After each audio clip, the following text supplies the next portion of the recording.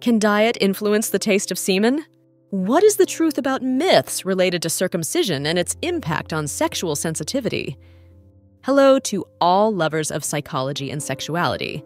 Today, we will unveil the sexual curiosities of women. If you are interested in these topics, make sure to subscribe and activate the notification bell to not miss our future videos. Also, leave us comments and share your experiences in the section below. Let's get started. Diet can influence the taste of semen. Consuming certain foods, such as citrus fruits or pineapple, may result in a more pleasant taste, while the consumption of processed or garlic-laden foods can negatively affect the taste. The relationship between circumcision and sexual sensitivity is subjective. Some argue that it may decrease sensitivity by removing sensitive tissue, but this varies. The decision to circumcise often based on cultural, religious, or health considerations, and sexual experience depends on individual factors beyond anatomy. Historical origins. Although open relationships are more common today, there are historical examples of societies and cultures that practiced forms of non-monogamous relationships, such as some indigenous tribes and ancient civilizations. Impact on mental health. Individuals diagnosed with STDs may experience emotional stress, anxiety, depression, and feelings of shame or guilt, highlighting the importance of psychological support in managing these diseases. Impact on reproductive health. Some untreated STDs can cause serious complications in reproductive health, such as pelvic inflammatory disease, infertility, and ectopic pregnancies. Impact on the porn industry. Sex toys have had a significant impact on the adult entertainment industry, with the creation of content specifically designed to interact with certain toys, such as automatic masturbators. Importance of foreplay. Foreplay, including kissing, caressing, and other forms of sexual stimulation before penetration, is crucial for increasing arousal and pleasure in both men and women. Importance of sexual self-care. Sexual self-care involves taking steps to protect sexual and emotional health, including the use of contraceptives, STD screening, and establishing healthy boundaries in sexual relationships. Increase in vulnerable populations. Groups such as men who have sex with men, sex workers, people who use intravenous drugs, and those without access to healthcare are more susceptible to contracting STDs due to social, economic, and behavioral factors. In India, where sex education in schools is limited, some NGOs have implemented sex education programs for teenagers, using theater and creative media to address topics such as reproductive health and child marriage. Individual differences. What works for one person in treating anorgasmia may not work for another, as causes and contributing factors can vary significantly from one person to another. Influence of pornography. Excessive consumption of pornography can influence perceptions of sexuality and contribute to the onset of problems like premature ejaculation by setting unrealistic expectations about sexual performance. Intensity and passion. For some women, sexual positions involving a higher degree of intensity and passion, such as the screw or acrobat position, can be especially exciting.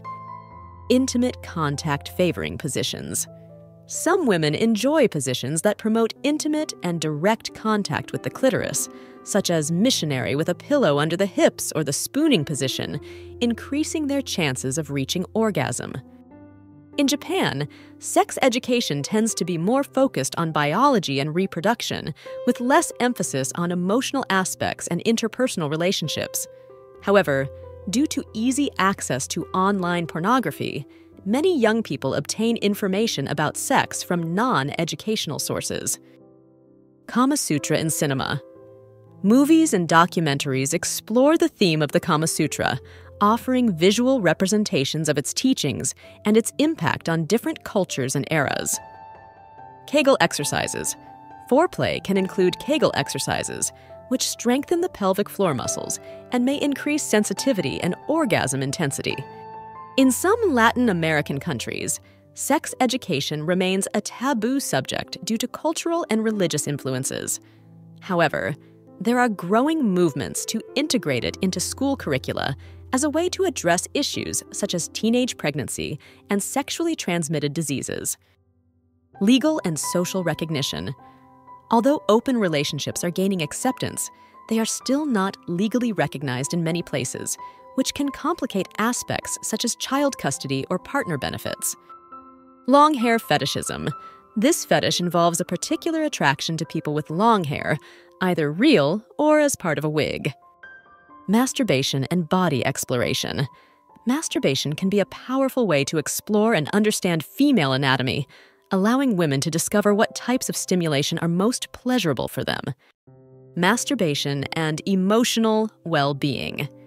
Masturbation can help women feel more confident, better understand their bodies, and develop a more positive relationship with their sexuality, contributing to emotional well-being.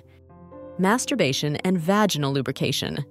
Stimulation during masturbation can increase vaginal lubrication, which can make penetration more comfortable and pleasurable during sexual intercourse. Masturbation. During menstrual cycle, some women find that masturbation can alleviate symptoms of premenstrual syndrome, PMS, and menstrual cramps by releasing endorphins and reducing muscle tension. Medications for erectile dysfunction and side effects. While medications like Viagra, sildenafil, Cialis, tadalafil, and Levitra, vardenafil, can help treat erectile dysfunction, they can also cause side effects such as headaches, facial flushing, and vision problems. In Middle Eastern countries, sexual education may be a taboo subject and subject to cultural and religious restrictions, making access to accurate information on sexual and reproductive health difficult. In the Muslim world, sex education can vary depending on the country and religious interpretations. In some places, sex education focuses on abstinence before marriage and reproduction within marriage, while in other places, it may be more open but still subject to cultural and religious restrictions. Myths about sexuality. There are many myths and misconceptions about sexuality that persist in society, such as the idea that masturbation is harmful or that virginity is related to moral purity, which can negatively affect attitudes and sexual behaviors. Non-genital foreplay. Foreplay doesn't have to focus exclusively on the genitals. Stimulating other erogenous zones of the body, such as the neck, breasts, thighs, and ears, can be equally pleasurable and exciting. Nonverbal communication. During foreplay, women often use nonverbal communication, such as moans, sighs, and body movements, to guide their partners and communicate what they like and dislike. Open communication.